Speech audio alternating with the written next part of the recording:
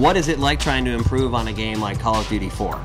It's a hugely daunting task. There's the game exploded past our wildest expectations. Which is a curse and a blessing at the same time. There's a lot of fans out there that have supported us, for going on 2 years now. So you want to make sure you deliver to them an experience that's not disappointing in any way. And us ourselves, we're huge gamers. We play our own game. We want to build an experience that we're proud to put our name on. So it's something that we put a lot of effort into. We took very seriously. Well, nice. Yeah, you're on me.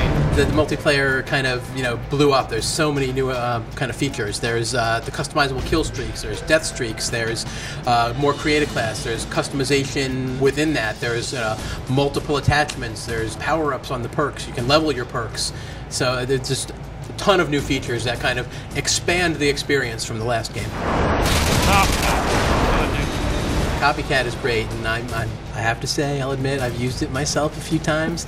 We have some guys in the office that are mutants. I don't think they're human.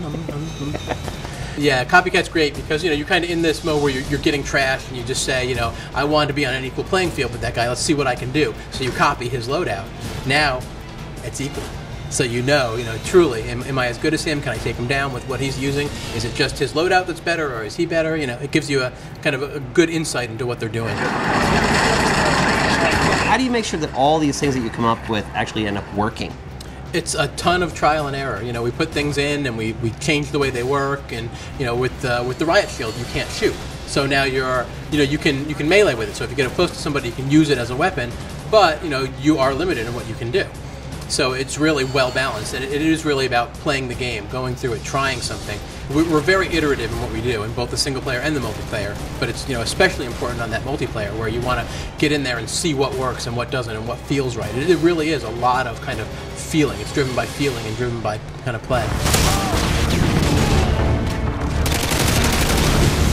We don't put vehicles in the multiplayer. It's just not the focus of what we're trying to do. We're about that infantry combat, that smaller, close, kind of tight-knit experience where you can have good funnel points and have good flows through the map.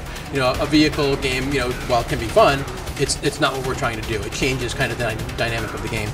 Think you'll ever do that? Anything's possible.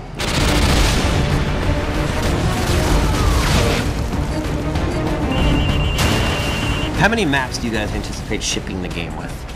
A good amount. Over 12? There are a lot of fun maps. Have you reworked any of the old Call of Duty 4 maps for this game? There are a lot of fun maps. Do you have a couple map packs coming out exclusively for 360? Have you worked on anything like that on the Sony side?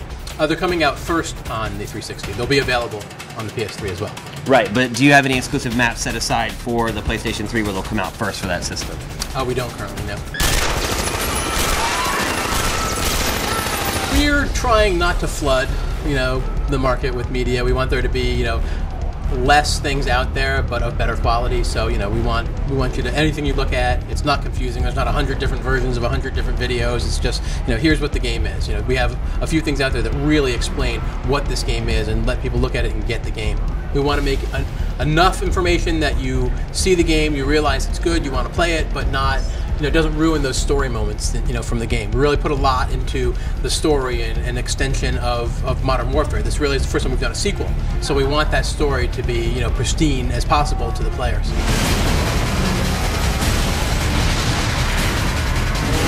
What can you tell us about the single player? The single player is great. I mean, it's a sequel to the last game, which is great. So there's characters in it from the previous game. You'll get to expand on some of those stories. You'll see how actions from the last game really affect the world and the state of what the world is in this game. So it's a great experience. It's an interactive action movie. I mean, it's just a fun, thrilling, emotional ride. Better than Call of Duty 4 single player? It is. Yeah? It is.